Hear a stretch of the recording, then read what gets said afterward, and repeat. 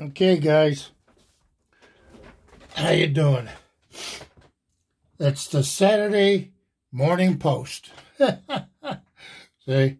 All right, what I'm doing here is putting together my 79 set binder set.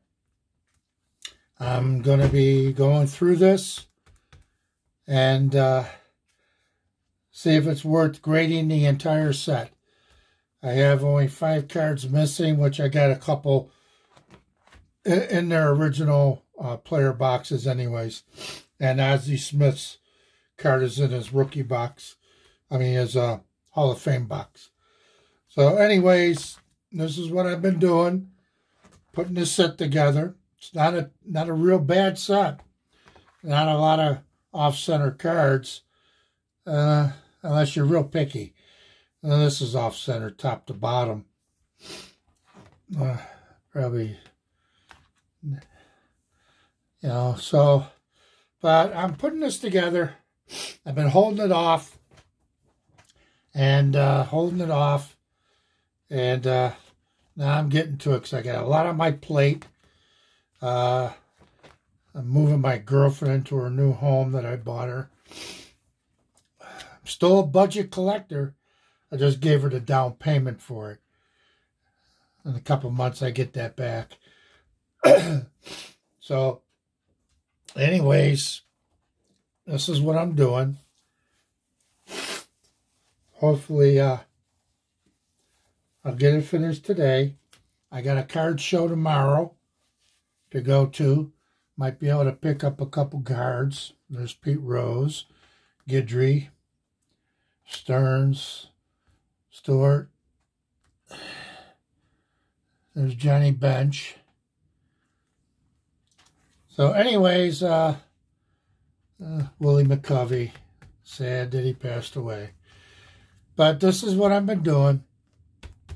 I basically collect cards and do the cards for history of baseball. Not so much the value. Value comes down the road, you know. If you focus on value, why don't you just open up a business? You know, go open up an LCS store. Or go into some other type of business where you can make a lot of money. Stocks or something. Because you ain't going to get rich in baseball in the collection of sports cards and trying to sell them for big bucks. Every time you see a big buck card sold on eBay for $50,000, don't believe it. Probably got a buddy that's doing it, saying it on the side. I mean, the only cards I can see making, spending a lot of money on are those real super rare old cards, those real tobacco cards, like a Honus Wagner, or a Babe Ruth, real old cards that are over 100 years old. Then you might get some value to it over time if you hold on to it long enough. But you got to remember, our community, our hobby is very small. Select, not a lot of people do this.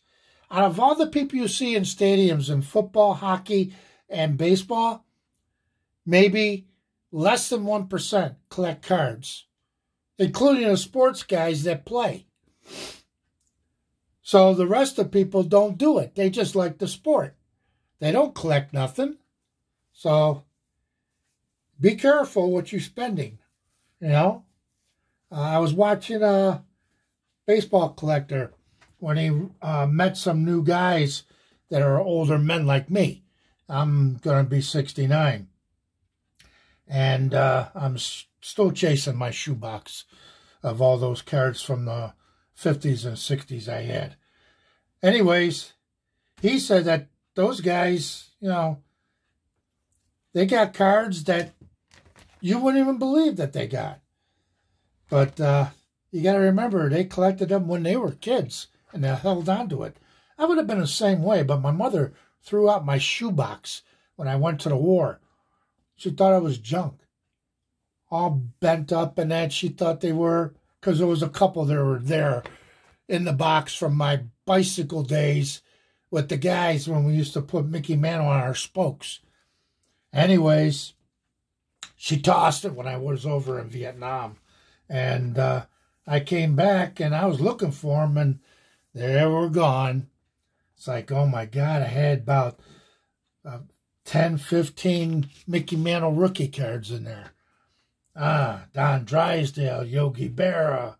It's like, oh God. You know, Joe DiMaggio. I cringed. You know, something I can't get back. So I'm trying to chase it. But I've been a set collector for many, many years. And now I'm switching, getting away from building too many sets and getting more into the graded slabs for my Hall of Famers. And the sets that I have here, I'm going to probably build, and then that'll be the end of them.